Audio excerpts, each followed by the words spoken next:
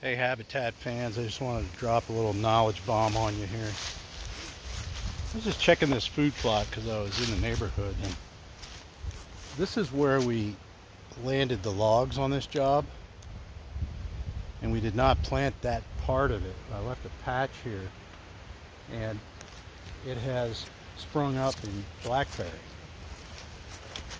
Blackberry all over it. Looks really good. And that'll get like up to my eyeballs and make lots of soft mast and browse and cover. I have another one like that where we cleared some regrowth of Clearcut, and it came up just like that with blackberry and cherry trees and things. A good idea would be to leave a band of that around the edge of your food plot if you have a new food plot, and that way you've got that soft edge cover plus browse. Might even get some rabbits in there, who knows. But blackberry's good, man, real good. Good to eat. Check out this clover, man. This is right up on top of a ridge, and it's poor forest soils, but I still got pretty good growth of clover. This is going to be the second year on this clover, so it's working out pretty good. Needs a little shot of clethodim to get rid of this grass, so I'll have to get on that. There's some stilt grass down that way, but looks pretty good. I'm just going to check the tracks over by the water hole. There's a water hole over this way.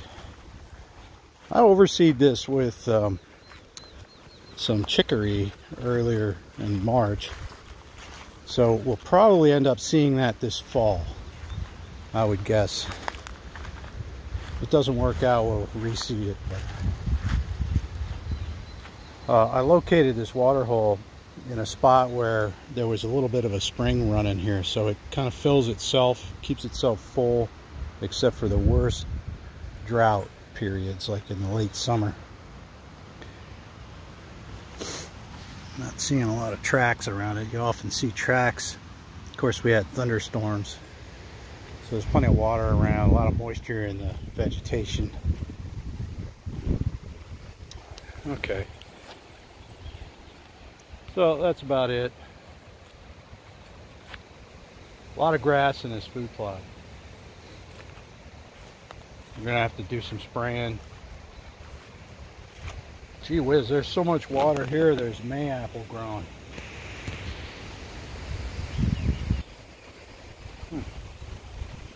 You never know what you're gonna get till you try it.